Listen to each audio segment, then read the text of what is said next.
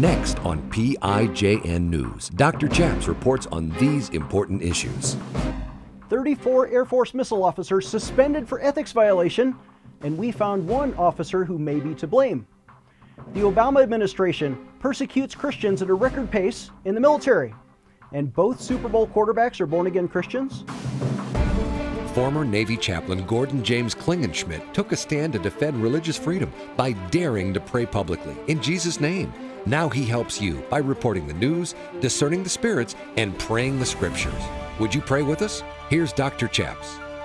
God bless you in Jesus' name. My name is Chaplain Gordon James Klingenschmitt, Dr. Chaps, and this is PIJN News. On this show, we like to discern the spirits and we pray the scriptures, but first let's report the news. Our first story today quotes ABC News, who reports that 34 United States Air Force nuclear missile officers were caught in a cheating scandal that also involved an OSI investigation of possible drug abuse. The officers' certifications were revoked, and they were relieved of their nuclear launch duties and responsibility because of ethics failures. ABC News reports that all 34 nuclear missile launch officers were implicated in a cheating scandal, and they were stripped of their certification, and now this is the largest breach of integrity in the nuclear force, perhaps in history. Some of the officers apparently texted each other the answers to a monthly test on their knowledge of how to operate the nuclear missiles. Others may have known about it, but failed to report it. The cheating scandal was discovered during a drug investigation that involves 11 Air Force officers across 6 bases in the U.S. and England. Of the 3 missile launch officers involved in the drug scandal, 2 are at Malmstrom Air Force Base in Montana, 1 is at F.E. Warren Air Force Base in Wyoming. The 2 at Malmstrom are also implicated in the cheating scandal, which led to the investigation and now has caused the largest controversy for service members who maintain and operate the nation's 450 nuclear missiles. Well, this month, here in January of 2014, isn't the first time it happened. It also happened in May of last year, 2013. There was another scandal when Secretary of Defense Chuck Hagel removed 17 missile launch officers from duty at a nuclear missile base in North Dakota over what a commander called rot in the force. Hagel admitted the problem after Associated Press reported willful violations of safety rules, including possible compromise of launch codes, and that was tolerated. Our thanks to ABC News for that report. Full disclosure, I was an Air Force missile officer. In fact, I spent 5 winters in Minot, North Dakota. I had my finger on the nuclear button. I had a top secret clearance before I went on to become a Navy chaplain. And when I was a chaplain in the Navy, I taught ethics. Well, this reminds me of a different scandal that we had at Vandenberg Air Force Base just a couple years ago when the just war theory lectures on ethics were revoked. Do you know they're no longer teaching ethics training at Vandenberg Air Force Base in California? Let's see. What happens when you stop teaching ethics training to missileers? Maybe they're sent up to the units in Minot and Montana and Wyoming, and they don't have any ethics because they weren't taught any ethics at the missile school. Well, okay, let's do a little investigation. Why are they no longer teaching ethics training to missile officers, or at least the just war theory? Because this man, Mikey Weinstein, complained that the ethics lectures were too Christian because they might have quoted St. Augustine. Oh my gosh, well, who's Mikey Weinstein? He's the guy who's threatening lawsuits against the Air Force. By the way, he's always lost his lawsuits that I'm aware of. But Mikey says this: we're at war with a subset of evangelical Christianity. 12.6% of the population, or 38 million people. He hates Christians so much that he attacks them in the military. And he accused the Vandenberg Missile Training School of teaching ethics to their missileers. So you know what they did? They caved in. They let Mikey have his way. They stopped teaching ethics to our missileers. And now look what's happening. Now we have 2 major ethics breaches. One fired 17. Now this one's firing 34. Well, who is in charge of the Vandenberg Air Force training?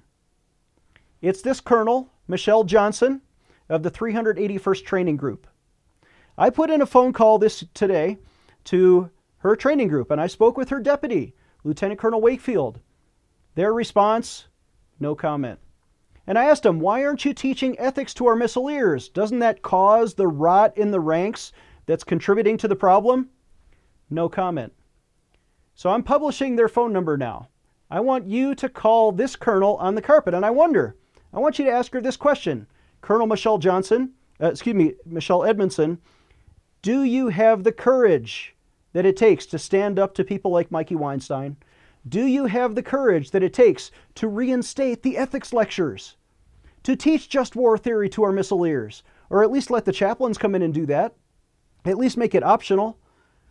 How are you going to restore and the missile force and stop the rot in the ranks? We've got to teach ethics.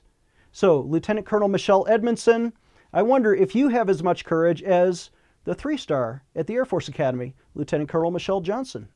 She stood up to Mikey Weinstein. She kept "So Help Me God" in the pledge, the cadet honor oath. She's not afraid of a little atheist complainer. She's more concerned with our national security. And I wonder, Colonel Michelle Edmonson, are you also concerned with our national security? Ladies and gentlemen, here is her phone number, 805-606-4315. If you're a viewer and you care about this, I want you to call 805-606-4315. Now, that phone number won't ring after hours, but you have to do it Monday through Friday during business hours. So get a pencil, write down this phone number, or hit rewind, 805-606-4315, and ask Colonel Michelle Edmonson, why are you afraid of Mikey Weinstein? Are you a coward? Or do you have the chutzpah? Do you have the courage to stand up like Lieutenant General Michelle Johnson did and put Mikey in his place? Restore the ethics lectures. Teach our missileers our national security depends on it. God bless you, Colonel Michelle Edmonson. The Bible says this in 2 Timothy 3, all Scripture is breathed out by God and profitable for teaching, reproof, correction, and training in righteousness, so that the man of God may be competent, equipped for every good work.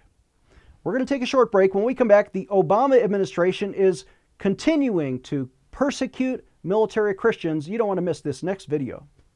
Fighting the culture war between church and state. Dr. Chaps will be right back. Do you care about defending religious liberty? I know you do. And that's why I'm asking you to take action today.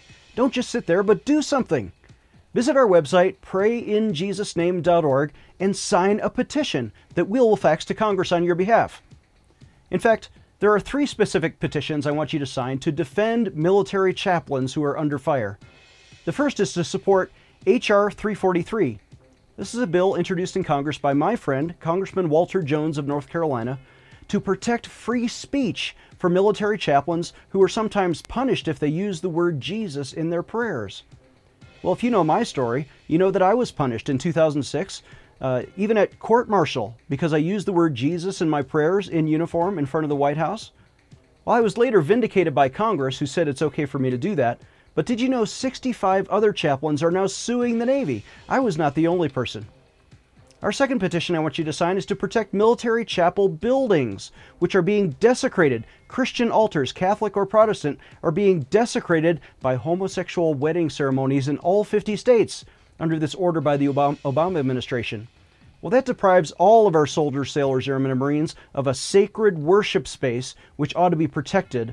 And instead, they're going to punish the chaplain if he won't turn over the keys to his chapel.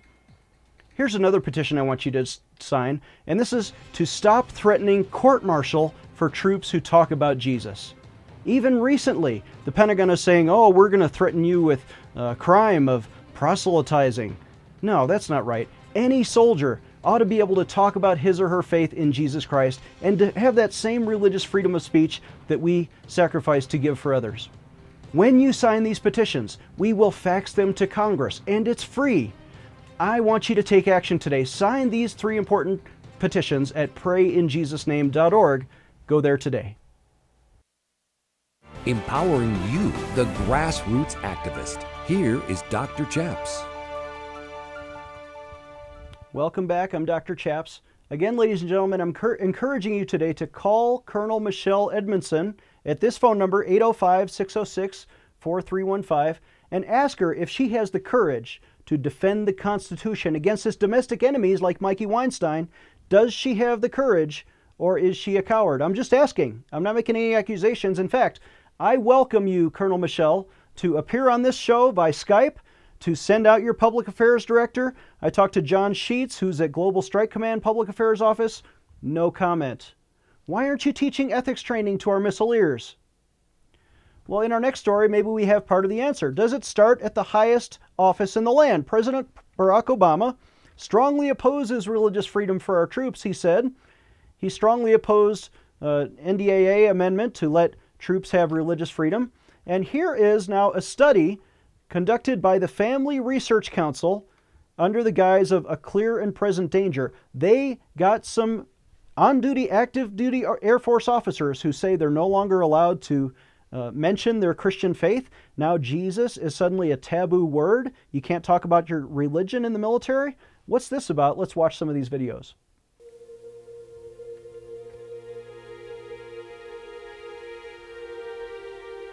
Soldiers give up a lot of privileges or rights to be soldiers and defend the freedoms of others. But certainly, the free exercise of religious faith is not one of them. I'm speaking out on this issue because I believe it's important for Americans and for Christian Americans in particular, American Christians, to understand what exactly is going on inside the military.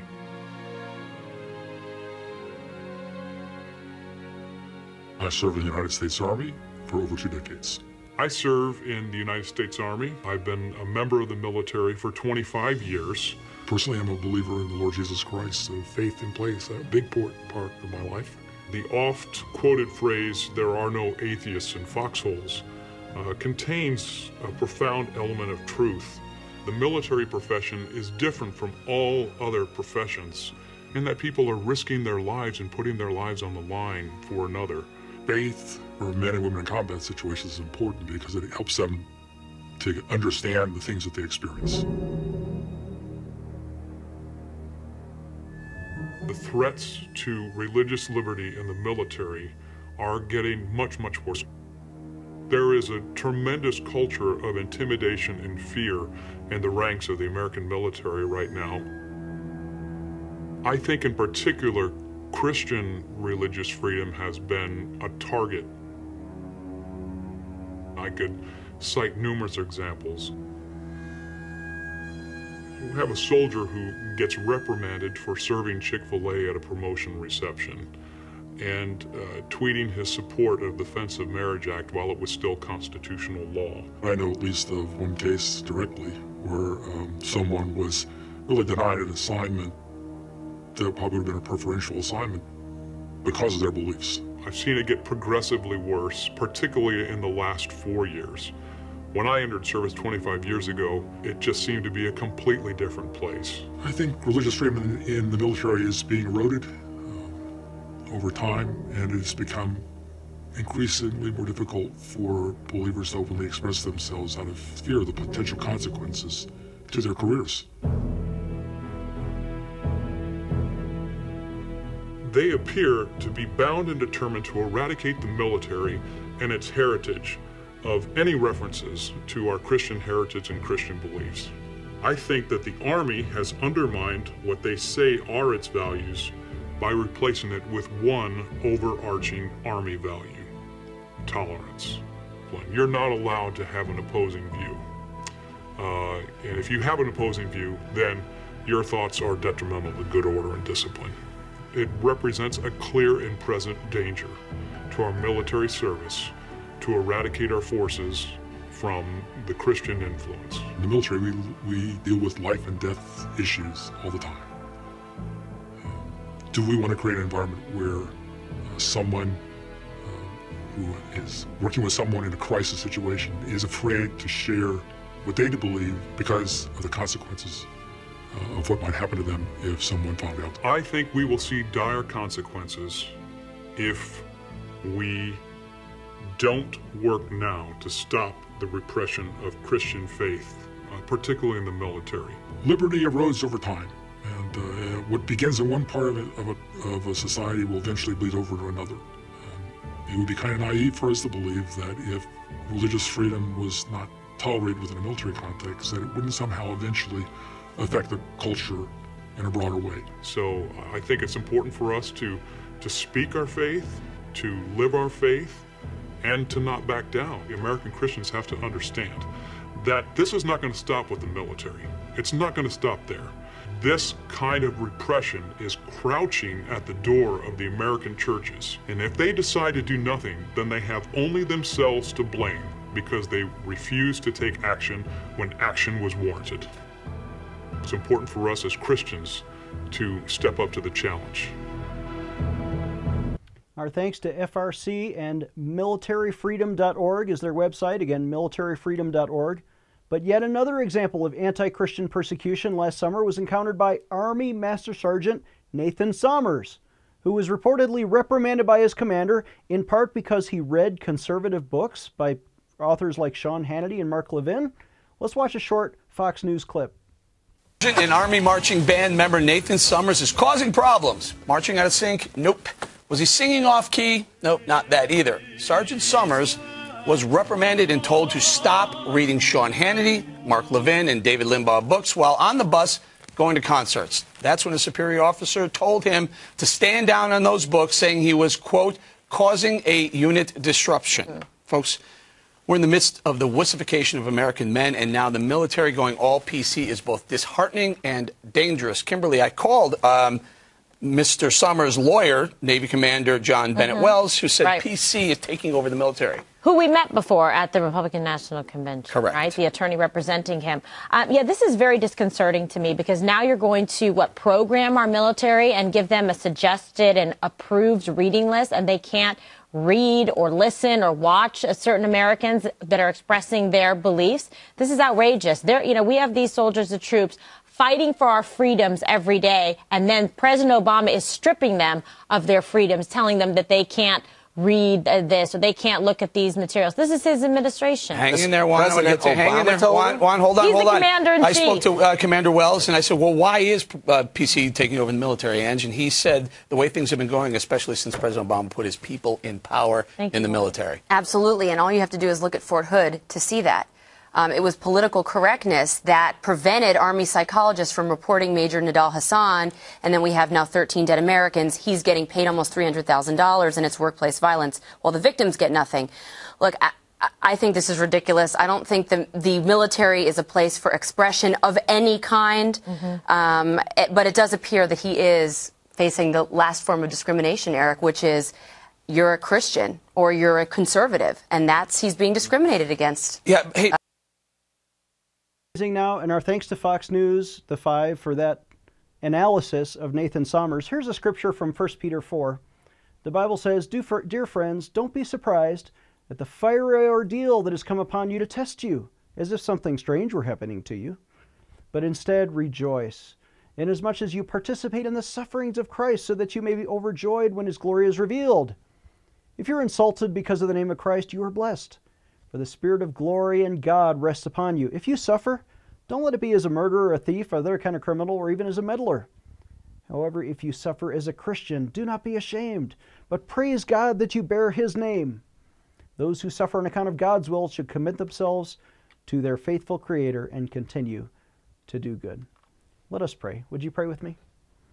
Father in heaven, we pray for religious liberty to be restored in the military, not only in the missile force, not only in the persecution that's happening in the Army or Nathan Sommers in his conservative books. Father, bless all of our troops, and God bless America with religious freedom, that the liberties they sacrifice and sometimes die on foreign battlefields to give to others would be given to them. I pray this blessing in Jesus' name. Amen. When we come back, did you know both Super Bowl quarterbacks are born-again Christians? Making your voice heard in our nation's capital. Dr. Chaps will be right back. Do you care about defending religious liberty? I know you do. And that's why I'm asking you to take action today. Don't just sit there, but do something. Visit our website, prayinjesusname.org, and sign a petition that we'll fax to Congress on your behalf. In fact, there are 3 specific petitions I want you to sign to defend military chaplains who are under fire. The first is to support H.R. 343. This is a bill introduced in Congress by my friend, Congressman Walter Jones of North Carolina, to protect free speech for military chaplains who are sometimes punished if they use the word Jesus in their prayers. Well, if you know my story, you know that I was punished in 2006, even at court-martial, because I used the word Jesus in my prayers in uniform in front of the White House. Well, I was later vindicated by Congress, who said it's okay for me to do that. But did you know 65 other chaplains are now suing the Navy? I was not the only person. Our second petition I want you to sign is to protect military chapel buildings, which are being desecrated. Christian altars, Catholic or Protestant, are being desecrated by homosexual wedding ceremonies in all 50 states under this order by the Obama administration. Well, that deprives all of our soldiers, sailors, airmen, and Marines of a sacred worship space which ought to be protected. And instead, they're going to punish the chaplain if he won't turn over the keys to his chapel. Here's another petition I want you to sign, and this is to stop threatening court-martial for troops who talk about Jesus. Even recently, the Pentagon is saying, oh, we're going to threaten you with crime of proselytizing. No, that's not right. Any soldier ought to be able to talk about his or her faith in Jesus Christ and to have that same religious freedom of speech that we sacrifice to give for others. When you sign these petitions, we will fax them to Congress, and it's free. I want you to take action today. Sign these 3 important petitions at prayinjesusname.org. Go there today.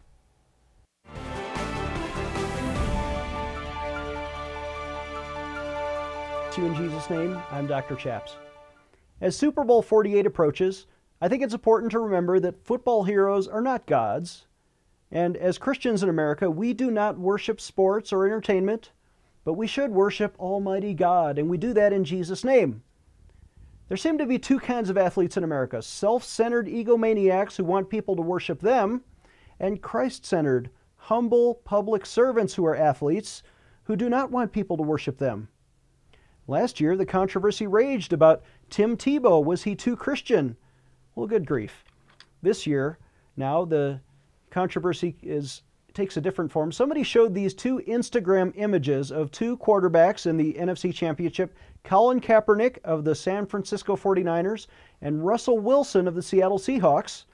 Now, between these 2 quarterbacks, which one is self-centered and which one is Christ-centered or cares about his community? Here you see Russell Wilson with pictures of him with troops, with children in hospitals doing charity receptions. Colin Kaepernick, you see him with jet airplanes and fast cars and his expensive shoes showing off his muscles. You decide which one is seeking worship. Well, here's a quote from Russell Wilson explaining that now he, as the Super Bowl quarterback of the Seattle Seahawks, is a born-again Christian.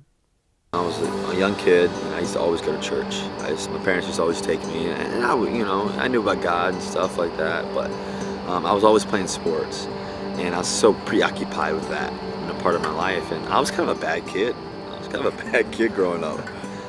I had a dream one night. I was at UVA football camp. It was Saturday night, and my parents were supposed to pick me up on Sunday to go to church. And, I had a dream that my dad passed away, and that Jesus came into the room, and he was just, basically knocking on my door saying, "Hey, you need to find out more about me."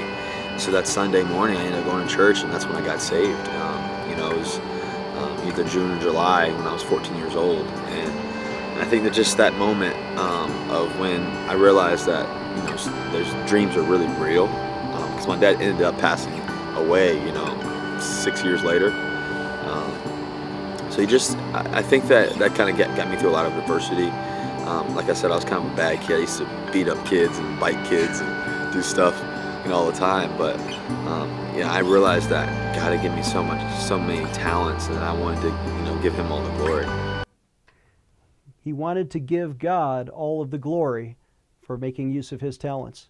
The other quarterback in the Super Bowl, Peyton Manning of the Denver Broncos, wrote this in his book a few years ago titled Manning. Quote, "Like my dad, I make it a point when I speak to groups to talk about priorities. And so when it's school kids, I rank those priorities as faith, family, education, then football.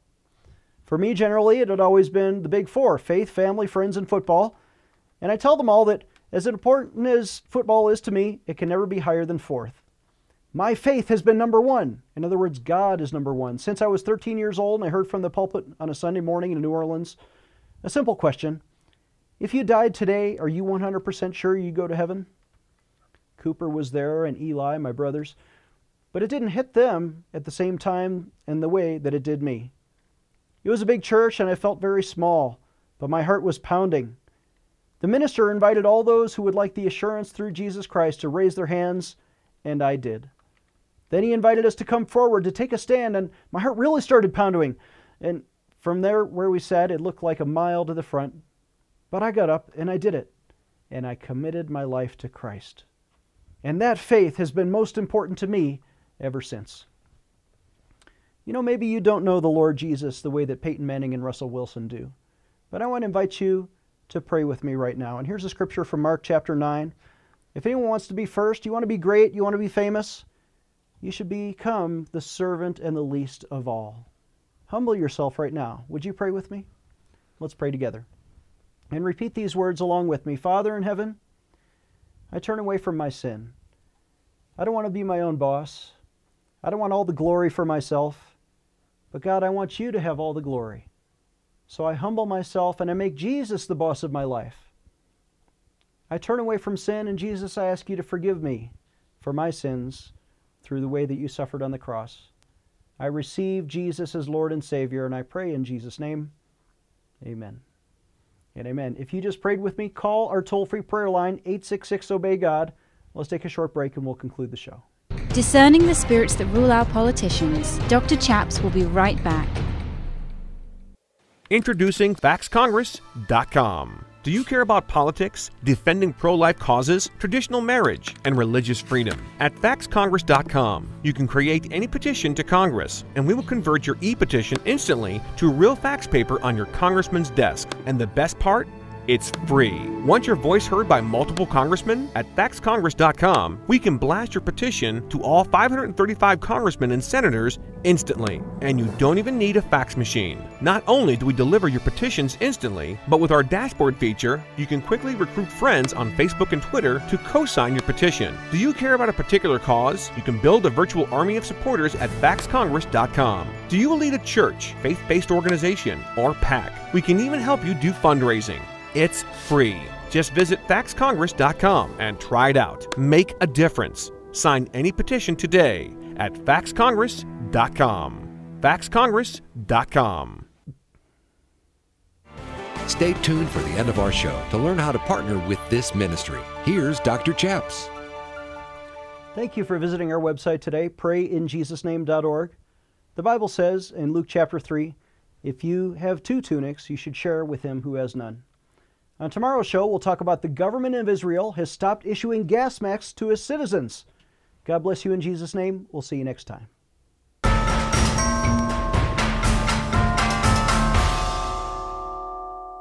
Dr. Chaps needs your financial support to stay on the air. Would you please send your best donation today? Please visit PrayInJesusName.org to donate online. Or you can mail a check to Pray in Jesus Name Ministries, Post Office Box 77077, Colorado Springs, Colorado 80970. You can also call us toll-free right now at 866-OBEY-GOD. That's 866-OBEY-GOD. Please sign up for our free emails at PrayInJesusName.org. Again, that's PrayInJesusName.org.